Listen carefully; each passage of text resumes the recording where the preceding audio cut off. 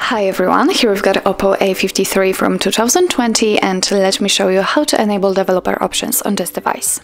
So first of all we have to enter the settings and now let's scroll until you'll find About Phone. Let's tap on it and here we have to tap on the version.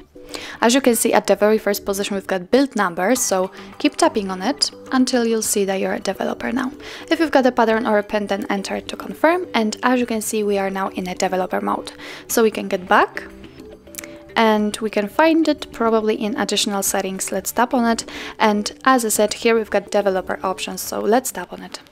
Here we've got a lot of advanced settings which we can customize. For example, we can show view updates, we can change window animation scale, show surface updates, show pointer location, a lot of advanced options. If you want to turn on the option, just tap on the switcher on it and as you can see it is immediately activated and applied.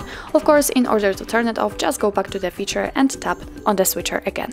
If you can see option without the switcher, for example like here in the window animation scale, just tap on it in order to open much more settings.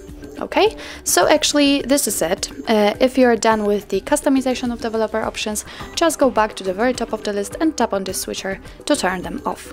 Let's get back and as you can see they immediately disappears from additional settings list.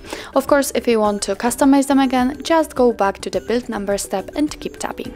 So actually that's all. This is how to enable developer options in your OPPO A53 from 2020.